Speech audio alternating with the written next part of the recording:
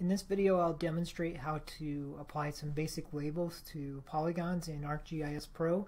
What I've added here, it's this data set called NE10M Africa. This is from Natural Earth Data website. It's a very good place for getting data sets for country boundaries and things like that. If we right-click just briefly and look at the attribute table, we can see some of the rows and columns that are available. So this has a lot of information about the country, its name, who has sovereignty, the formal name, things like population and GDP. We're not going to use all of that here, but what's important whenever you make labels is to look at the attribute table and choose which field is going to hold the label text. So for us, our label text is going to be driven by this field, which is called name. So that'll be important once we create the labels. Now, if we just want to make some real quick labels, we can right-click layer and say label. That will give us just all the default settings, but for labels, there's tons and tons of settings and options. And usually, the default ones aren't what you want. For example, a lot of countries have a lot of little islands that consist of many polygons, and each one is labeled. If we don't want those labeled, then we've got to go in and change some of the more advanced properties. So to do that, right-click the layer name and go to labeling properties. Now a panel opens up over here on the right that actually holds many options because you have 3 choices up at the top and then you have buttons down below.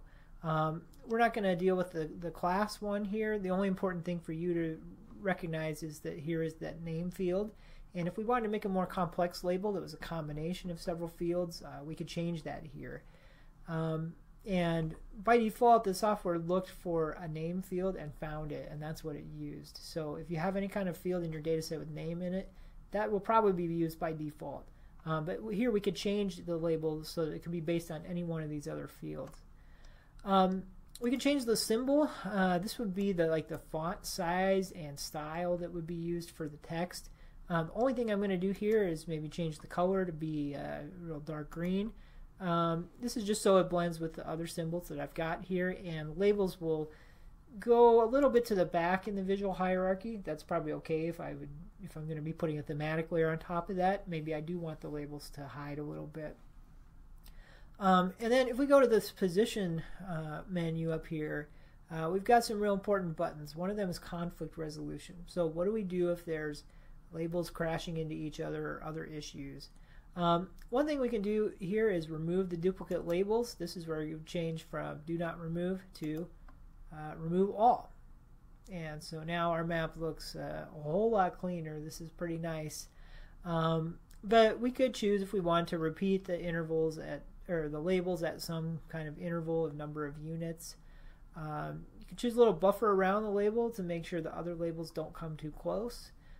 Things like that. There are many options for conflict detection as well as fitting strategy. So here's all the options about when to stack the text, what kind of separators would be applied. You can see that the software actually did stack up text for us automatically, which was kind of nice. So we don't even have to think about that here. It just did it for us. There are options for reducing the font size if needed. So if a font doesn't fit, you can abbreviate based on certain rules, and then you can even order these strategies. So many of these strategies like font reduction and abbreviation, we talked about in the lesson as ways to deal with conflict.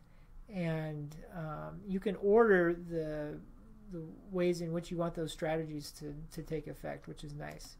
And then here's just some more placement options. If you're labeling things like points, you can choose where the label gets placed around the point. You can do stuff like this, so you could have the labels follow the shape of the polygon. It doesn't help us here very much, but it might be useful in other situations. Also, if we were zoomed way into a boundary and we wanted the label just to follow the boundary, we could choose boundary placement.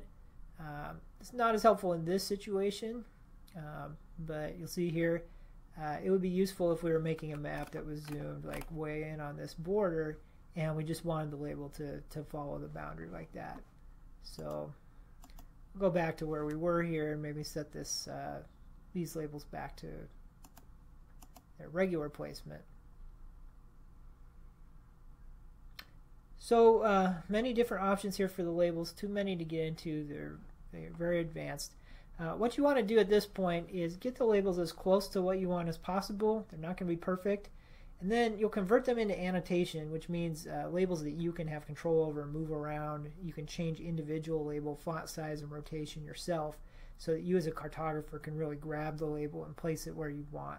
That takes a lot of work and time to do, so that's why you're trying to get the automated placement here as good as possible. One last thing that you want to do is go down here and round off the scale. So we're close to 1 to 40 million here. So I'll do that. And then I'm going to right click the map here and say set reference scale. So now our labels are locked into this size. If you were to zoom in, you would see the text gets larger. And it looks a little crazy at this point. If you zoom out, it looks really small. That's fine. And if you go exactly to that 1 to 40 million, which we just need to type in here again, we'll be exactly at the scale at which we originally determined these labels. And that's where we want to move them around. If you're making a paper map, this is especially important, just so you can always stay locked onto the scale that your viewers are going to see while you're designing the map.